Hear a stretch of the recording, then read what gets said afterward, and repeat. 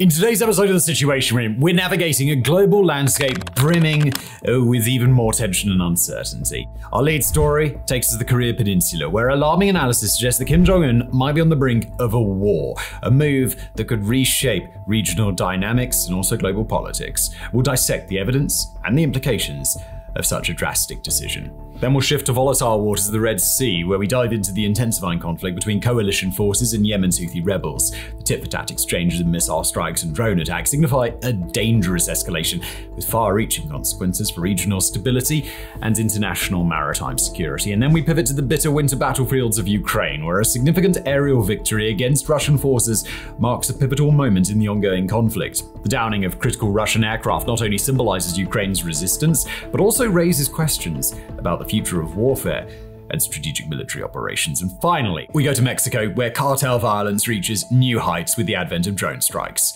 Join us as we explore these pressing issues in this week's Situation Room. So first, our lead story.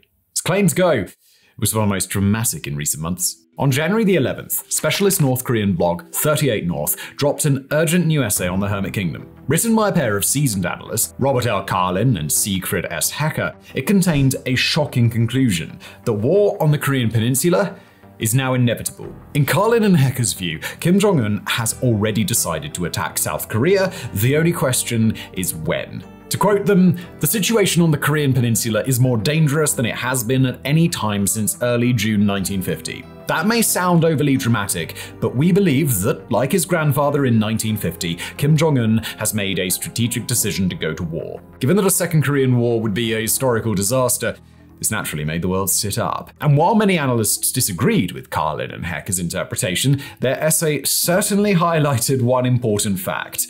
Over the last year, Pyongyang has begun acting in ways that look a whole lot like it's preparing for conflict. The examples used in 38 North include stuff like a steady drip of propaganda that seems to be conditioning the populace for a coming war. But there's other evidence out there too. On the rhetorical side, you have the dramatic speech Kim Jong-un made at the end of 2023, a speech in which he demanded an exponential increase in Pyongyang's nuclear arsenal, accused the US and South Korea of plotting an invasion, and warned, quote, "War can break out at any time on the Korean Peninsula."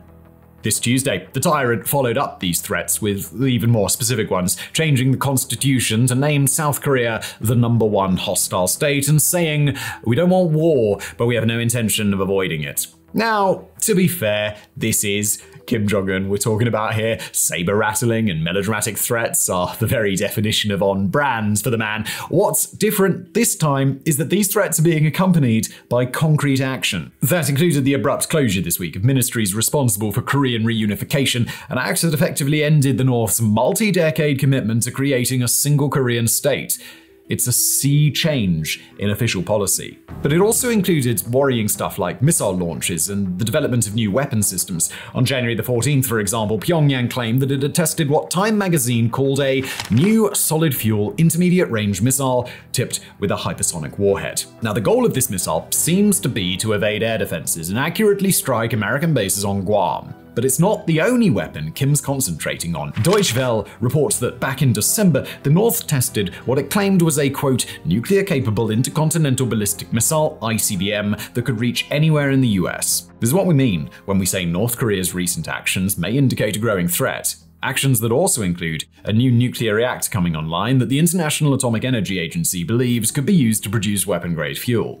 Of course, all of this could still be bluster. North Korea has followed a fairly predictable cycle of threats, reconciliation, and then more threats for decades now. As Professor of International Relations Garam Malloy told DW, calls to arm for war are not unusual in North Korea. We shouldn't be smug that this is meaningless, but nor should we imagine that it means war. Still, let's imagine for a moment that this time is different, that Robert L. Carlin and Siegfried S. Hacker are right. And these threats are not the usual bluster, but they are real, and they are dangerous.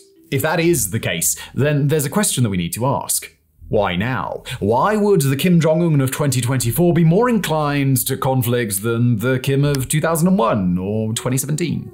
The answer may lie in an accidental meeting of past grievances with present good fortune. First, the good fortune. Kim has had the blind luck to preside over a pandemic that isn't deadly enough to collapse his regime, but is still deadly enough to justify increased repression. It sounds strange to say. I mean, after all, North Korea in the late 2010s was already a brutally repressive state. But analysts believe that Kim used pandemic-era lockdowns and mass surveillance to institute restrictions that would have been unthinkable 5 years ago. The once porous border with China is now mostly shut. Crimes that would have gotten you a fine in 2019, like watching pirated South Korean shows, now result in execution.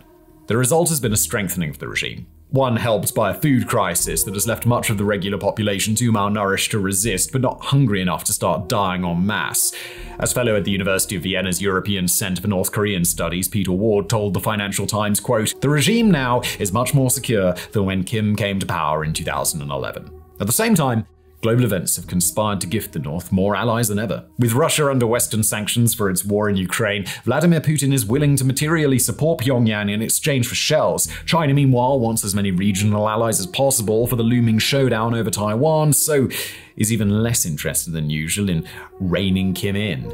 So, well, that's the good fortune side of things. But what about the past grievances? It's this part that makes up the core of Carlin and Hecker's essay for 38 North. The true change, they argue, isn't Kim's recent bellicosity toward the South, rather it's the shift in mindset that preceded it.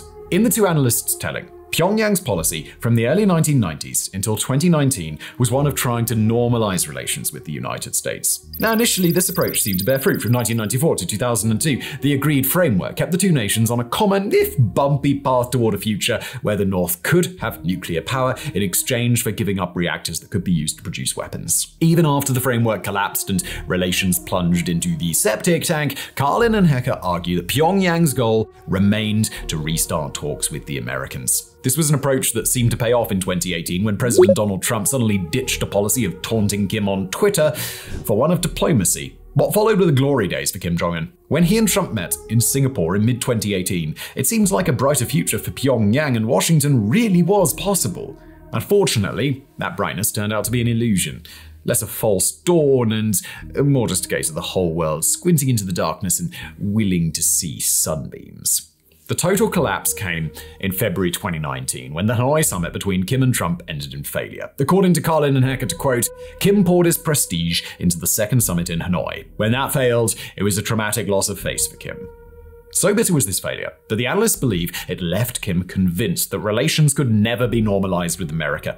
If that was the case, why should the tyrant bother showing any restraint at all? This is the toxic background the 38 North essay identifies, one in which North Korea's leadership no longer sees any need to play nice and believes that American power is waning. To be clear, this has been a hotly debated take. While Carlin and Hecker are respected analysts, other respected analysts have dismissed their conclusions as hyperbole. The Lowy Institute's Interpreter blog did a whole article countering their claims. On the other hand, we're currently living in a world where tyrants often do the unimaginable, where Russia really does launch a full-scale invasion of Ukraine, where Azerbaijan really does overrun Nagorno-Karabakh in a lightning assault. So rather than dismiss Carlin and Hecker, we're going to try and engage in what it might mean if they're right. What it might mean if Kim really has decided to reunify Korea by force. Now, the first thing to note here is that we probably wouldn't see war coming until it was too late. The basic problem for the North is that South Korea is militarily superior, and South Korea, backed by Japan and the United States, is so superior that it could quickly turn the Hermit Kingdom into a pile of smoking rubble kingdom. That means the only chance Kim has to level the playing field is to open any conflict with a massive surprise attack. One so overwhelming it knocks out Seoul and Tokyo, and so shocks Washington that the US is convinced to stay out of the fight. And it's here where things get really rather scary. Back in 2017, at the height of US-North Korea tensions, director of the East Asian Non-Proliferation Program, Jeffrey Lewis, wrote about Pyongyang's use it or lose it weapons. These are weapons like nuclear warheads that will be number one on the strike list for any counterattack. Rather than start with conventional weapons and build up, Kim therefore has to use his nukes in the opening hours of any conflict or risk losing that option. Hence, the doomsday scenario Lewis outlined in the Washington Post, one in which the North opens with a surprise nuclear attack on American bases in South Korea, Japan, and Guam. An attack that would kill tens of thousands of US soldiers in the hopes of terrifying Washington into staying out of the fight.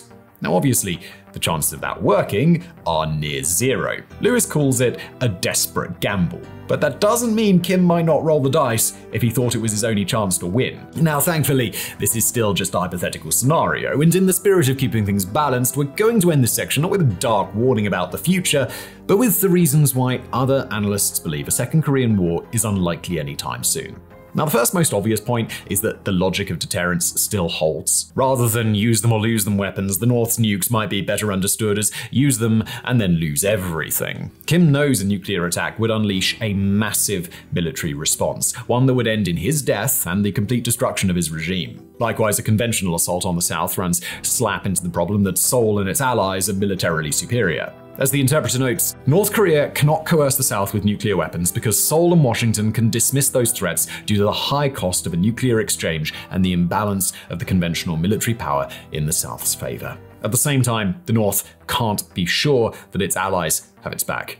For all their anti-Western rhetoric, it's worth noting that Moscow and Beijing have not yet dared start a war with the US, probably because they know they'd lose. As Tokyo-based international relations expert Ryo Hinata Yamaguchi told DW, while the North might rely on Moscow and Beijing for support, they do not trust them enough to be confident they would come to the North's aid in the event of a war.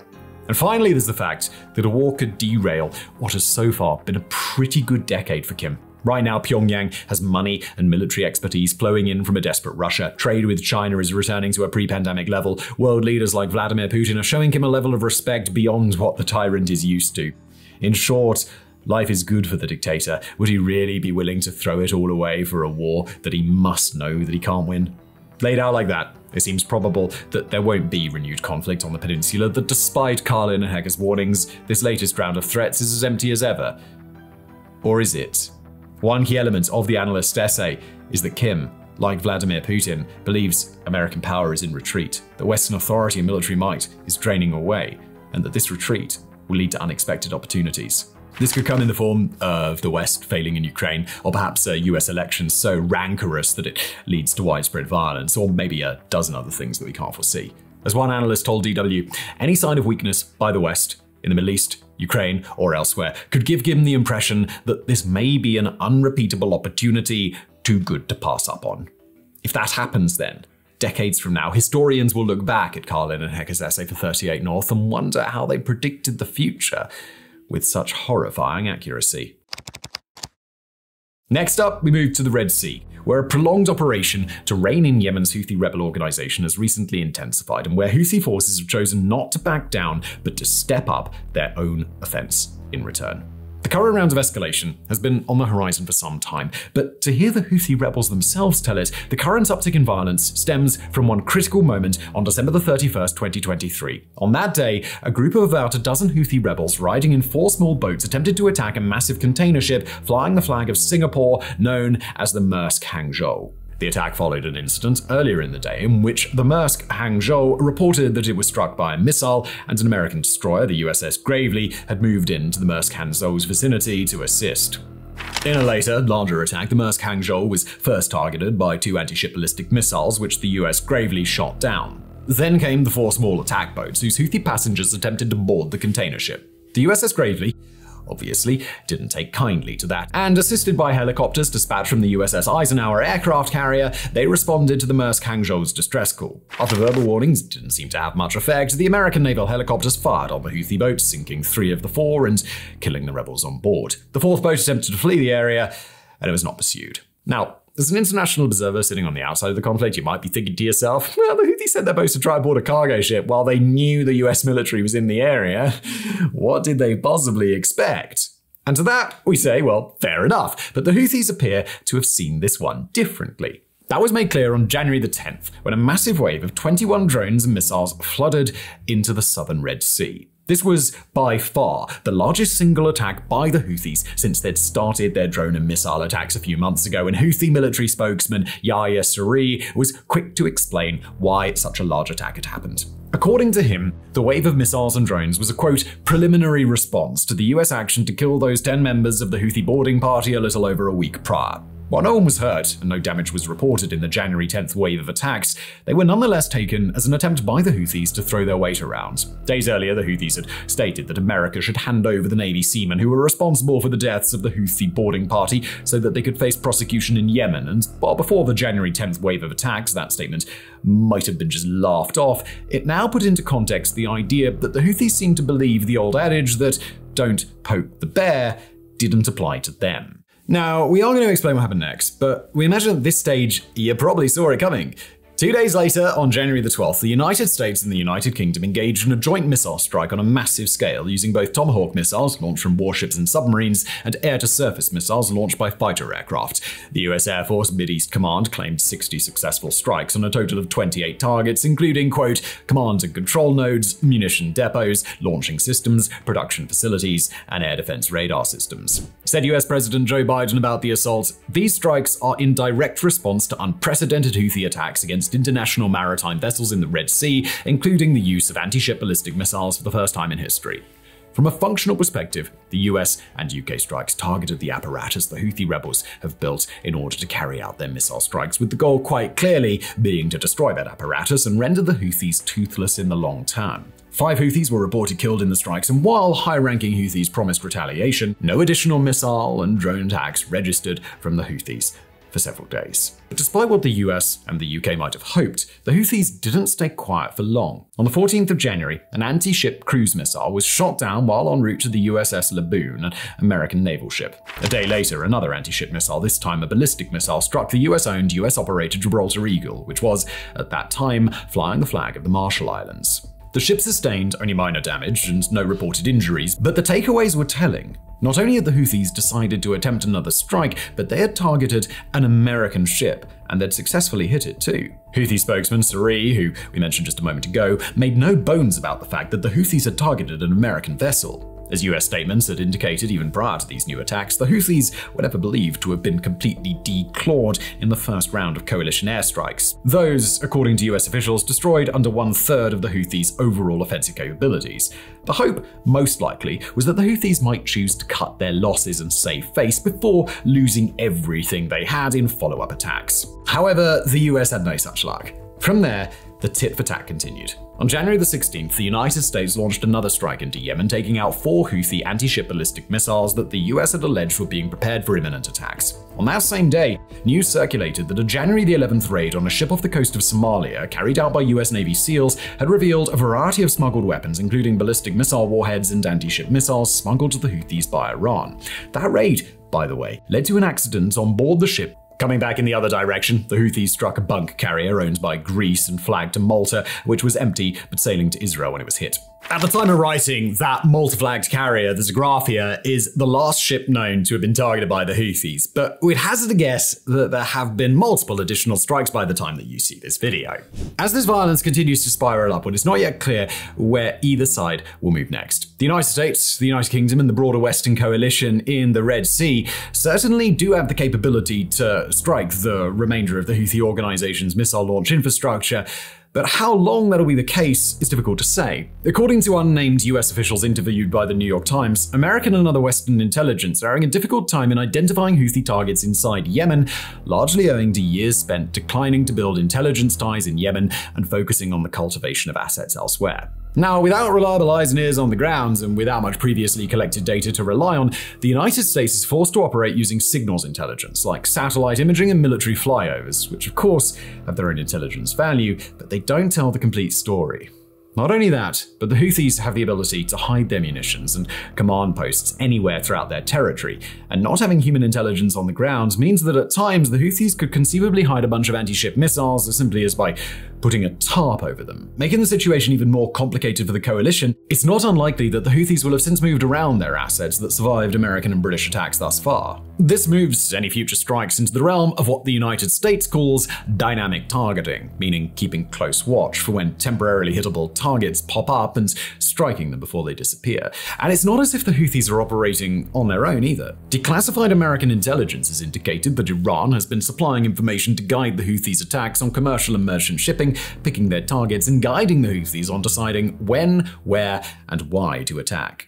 Granted, that doesn't always seem to be easy for Iran. The Houthis are quite independent of Iran, unlike other proxy groups, and they're ideologically motivated to strike against Israeli targets beyond just following orders from Tehran. But nonetheless, the Houthis' actions are inextricably linked to the actions of Iran, not just its support of Hamas in Gaza, but of Hezbollah in Lebanon and a range of militias in Iraq. In yet another wrinkle to this story, Iran carried out its own missile strikes in northern Iraq on January the 15th, killing 4 and injuring 6 in the Iraqi Kurdish capital of Erbil in what is claimed was a strike against a headquarters for Israel's Mossad intelligence agency. In Yemen, fears have increased that an outright war with the West might soon be possible. Yemen is still reeling from a decade of intense civil war and still deals with millions of people living on the brink of famine. The Houthis control Yemen's most populous areas, and whether or not the local population agrees with the Houthis' missions or their actions, they still fear that they'll personally be caught up in the crossfire if this new conflict with the West worsens. Ordinary Yemenis have begun stockpiling food and other essentials,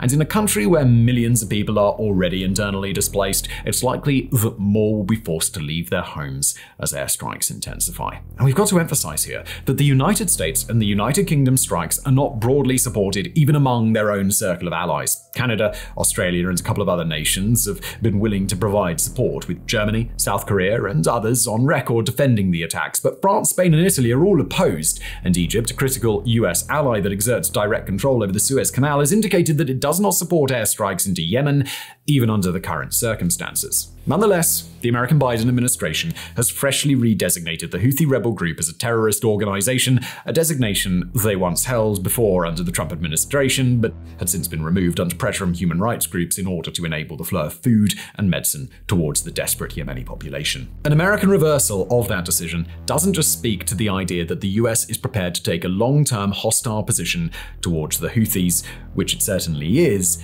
It also indicates that the US will cut the cord of foreign aid to Yemen, if need be, in order to increase pressure on the Houthis, despite the potential cost to human life. As for how this conflict may evolve further, it appears increasingly unlikely that the United States would put boots on the ground in Yemen, at least not in any significant or publicly acknowledged way. For a very long time, foreign powers have been reticent to intervene in Yemen, or else inherit the massive humanitarian crisis that the country deals with. Now, by its own decision to designate the Houthi rebels as terrorists, the US adds another barrier to an on-the-ground invasion. Choose to invade, and not only will the US inherit the Yemeni crisis, but it'll be on the United States to eradicate the Houthi civilian leadership structure and replace it with a more US-friendly option. If that sounds a lot like Afghanistan, there's a reason why. But it's unlikely that the American public has any appetite for such an operation.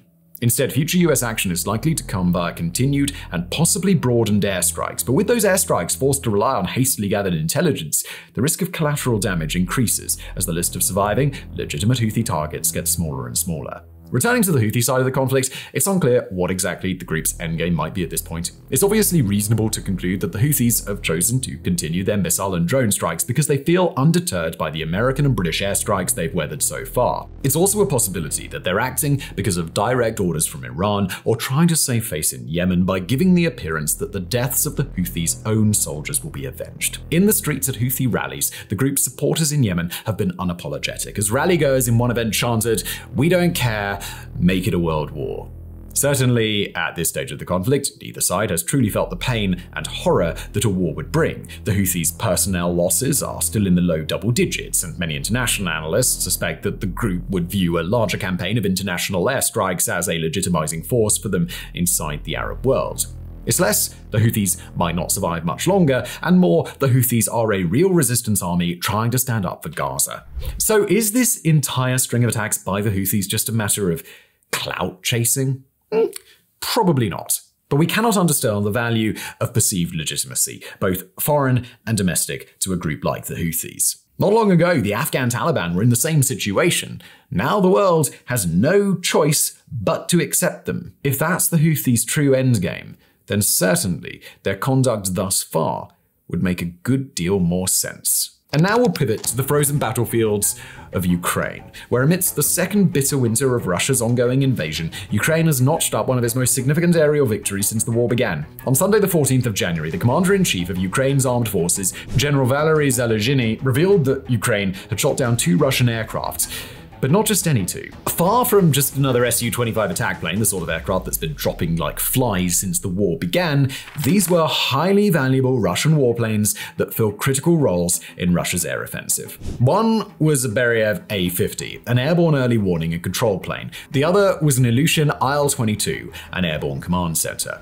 Now, the exact circumstances under which the aircraft were brought down is unknown at the time. However, General Zaluzhny gave at least some indication. Specifically, a video he included in his social media post which showed two targets disappearing while in flight over the Azov Sea, just north of the Crimean Peninsula. How the planes were targeted, whether by surface-to-air missile systems like the American-made Patriot, by Ukraine's own aircraft, or by other means, is unknown. One detail that has been provided by Ukrainian Air Force spokesman Yuri Inat was that the Beriev A-50 plane was Ukraine's primary target in whatever operation did take place. Russian state media and the Kremlin itself have been quiet on the subject, although Russian military bloggers have stated that both the A-50 and the Il-22 came under friendly fire and that the Il-22 was able to successfully land. Ukraine's chief of military intelligence, Krylo Budanov, has since confirmed that the Il-22 was able to survive despite sustaining serious damage, while the A-50 was shot down and exploded. Photos that purportedly depict the Il-22's tail have since circulated online, and if those photos are legitimate, then that Il-22 has taken some heavy damage, at least to the parts of it that we can see. Now, let's try and put into perspective just how major of a loss these two planes would be for the Russian military, if of course we're accepting the premise that the A-50 has been destroyed and the Il-22 has been substantially damaged, as both sides seem to indicate. Partially, these are really difficult planes for Russia to lose because of the feats that they're capable of. In the case of the A-50, the plane uses a flight crew of 5 and a mission crew of 10 to 15 people in total to operate a massive radar dome mounted on the top of the plane, similar to the US and NATO's E-3 Sentry. The dome is able to detect ballistic missiles from up to 800 kilometers away, bombers from 650 miles away, and fighter jets and warships as far as 300 kilometers away, meaning that they provide an incredible level of situational awareness for Russia's warfighters.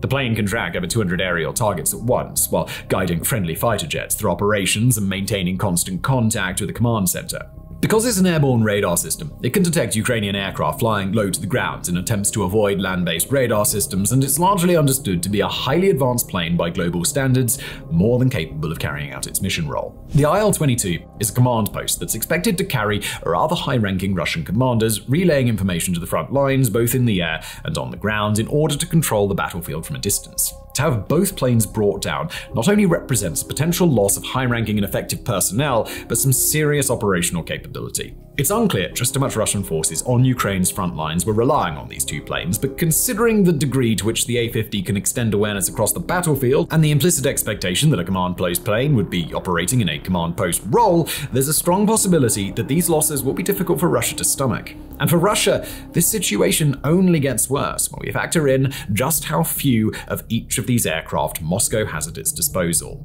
In the case of the A-50, Russia has 14 in service, at least on paper, but Western intelligence analysts suggest that in reality, Russia's only got 9 of them. That's prior to the airframe loss of the A-50 in question, which of course would lower the overall count to 8. The UK's Ministry of Defence suggests that the number of functioning A-50s could have been as low as 6, putting Russia down at 5 in wake of Sunday's news. Other estimates are even worse. Just 2 remaining flyable A-50s after this attack, because the remaining 6 are in need of upgrades and maintenance that they haven't gotten or can't get. Making matters worse, for as few A-50s as there are even fewer crews trained to operate their complex mission equipment, meaning that the loss of an entire trained crew will be even tougher to replace. The true number of Il-22s is harder to place, with various news sources estimating anywhere from 12 to 30. But regardless, it's a very expensive plane to have to replace, and if the photo circulating of the Il-22's purported tail is any indication, then this plane will be in need of replacement, or at the very least, super intensive repairs.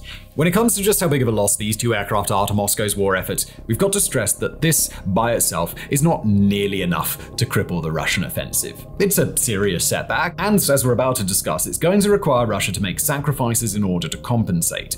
But the loss of these 2 planes will almost certainly not precipitate a collapse of the Russian front lines. Instead, the level of pain these losses inflict upon Russia comes from how Russia structures its strategic operations. is. Unlike NATO-style militaries who emphasize placing the decision-making responsibilities of the battlefield onto the shoulders of commanders on the ground, Russia prefers to centralize its military command at headquarters located far away from the fighting. Not only that, but it's Russian ground forces who give orders to its air forces, a chain of command for which aircraft like the IL-22 are vital in order to relay orders from headquarters to the front lines. Aircraft like the A-50 are vital to provide the information that gets sent to those headquarters before decisions are sent back and relayed to the troops on the ground. Because of how complex this whole command chain is, Russia's military is more susceptible than most global militaries to being hurt badly by losses of command and control aircraft. Without such aircraft, a NATO division of troops might keep on fighting under their own command, while a Russian division is, by the Russian military's own design, functionally paralyzed until someone new starts giving orders. And there's another layer of complexity to all of this, specifically how the loss of one highly valuable airframe will impact Russia's decisions on how to replace it with another.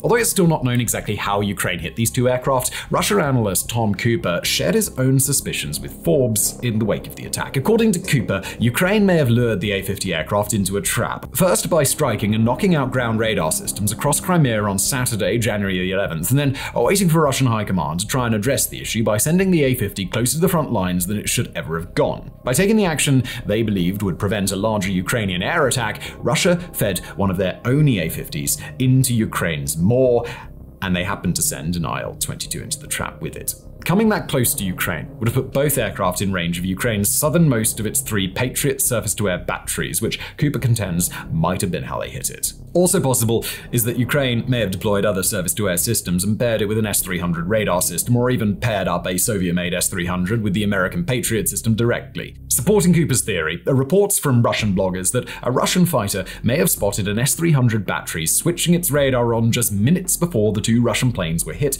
meaning that in response a hidden Patriot battery nearby would have powered up its radar for just long enough to get its targeting data, fired off its missiles, and powered down before Russia would have detected its radar emissions in the first place. With that, the Russian planes would have had barely a minute before being struck by incoming missiles, which it appears they were.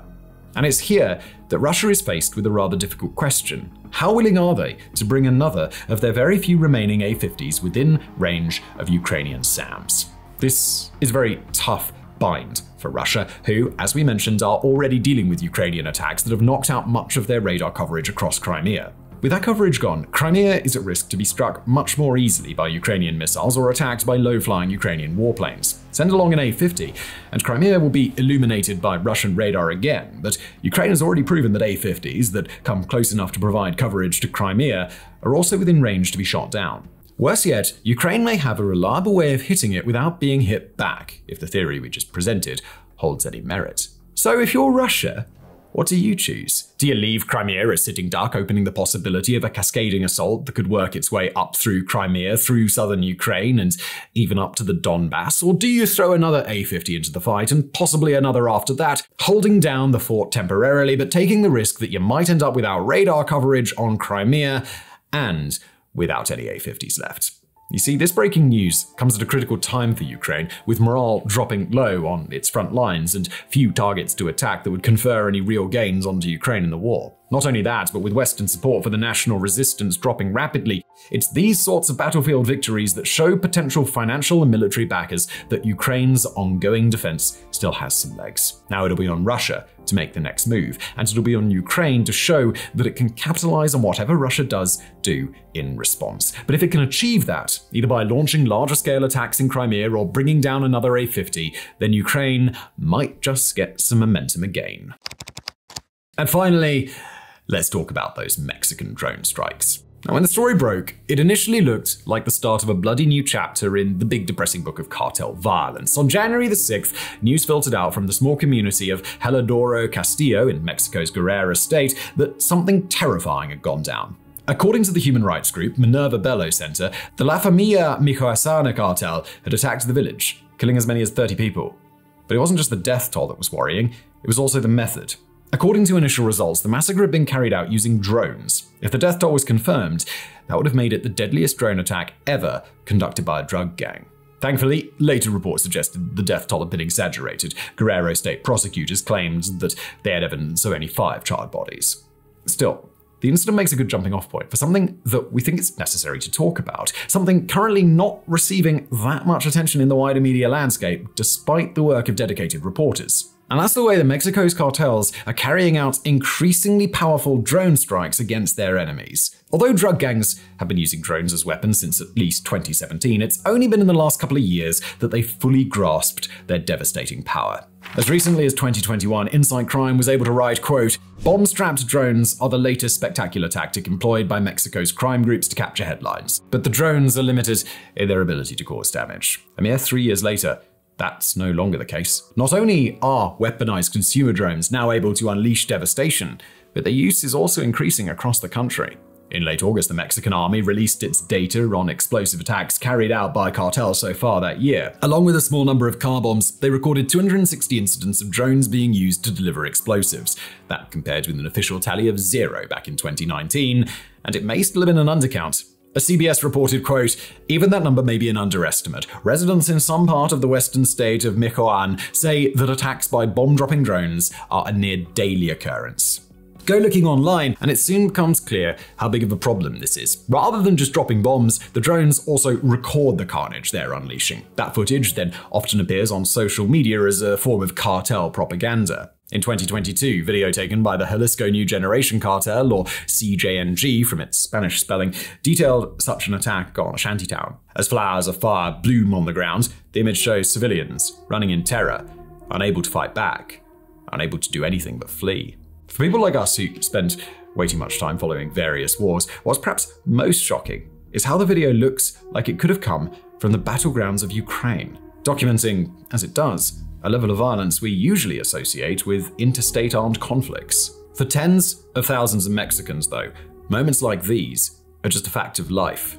In a recent article for Inkstick Media, political scientist Gabriel Mondragon Toledo covered the rise of narco drones in the state of Guerrero, a rise he partially attributed to the state's complicated geography. As one of his interviewees describes, it is a zone filled with mountains, hills, where there is a natural barrier, which is a river. Therefore, the only way to affect local residents was shooting from the hills and launching bombs with drones. Another factor is the need to drive witnesses away from remote drug smuggling routes and illegal mining sites, a task drones excel at. Just last May, Insight Crime reported bomb-laden drones destroying so many houses in Nuevo Poblado, El Caracol, that up to 600 residents were forced to flee. Clearly, using these devices is giving the cartels a reach beyond anything they've had before, all of which means it's perhaps time that we discussed what exactly these drones are. Now, the first thing to note is that these are thankfully not military-grade weapons by any stretch of the imagination. Instead, the majority of them are cheapish consumer models that have been purchased online, often from China. Once in Mexico, they're modified by the cartels to carry and drop small explosive charges. The pioneers of this approach were the Jalisco New Generation Cartel,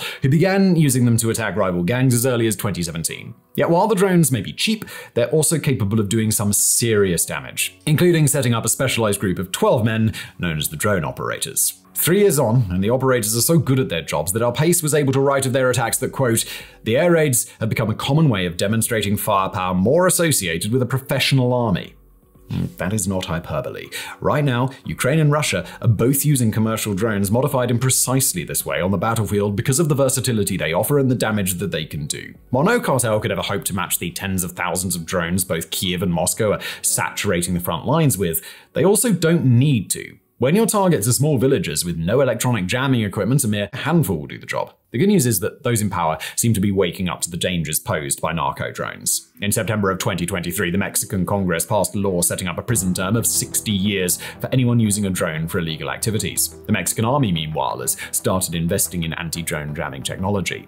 Even China has got on its act together. Worried about their use in the Ukraine war, Beijing recently introduced restrictions on manufacturers exporting commercial drones, restrictions that have also applied to those headed for Mexico. In other words, this is not a problem that people in positions of authority are unaware of. The bad news is that it's a problem that could soon get much worse. Back in 2021, War on the Rocks wrote about how Mexico's cartels were in the middle of an arms race against their competitors. It's from this arms race that CJNG's use of drones first emerged. It's also why other cartels like Familia Michoacana have been forced to develop their own drone program in response. It's this escalatory logic that makes things so dangerous.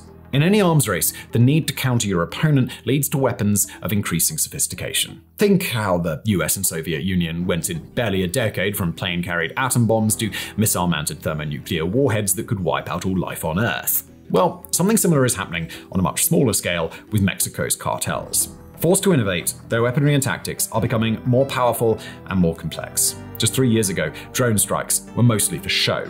Today, they're used to depopulate entire villages. Who knows what scale they might be at in 3 years' time? Speaking to the Daily Beast, researcher John P. Sullivan described how, quote, the significance of the institutionalization of weaponized aerial drones by criminal armed groups can, as a result, present a more profound threat to the state and its security forces, end quote. In his telling, it might only be a matter of time before such weapons are used against law enforcement or to kill custom and border patrol officials. Whether or not that comes to pass, there's no doubting that increased drone use by cartels represents a significant threat, one that, right now, is confined to Mexico's remotest regions, but also one that may, someday soon, zero in on targets much closer to home.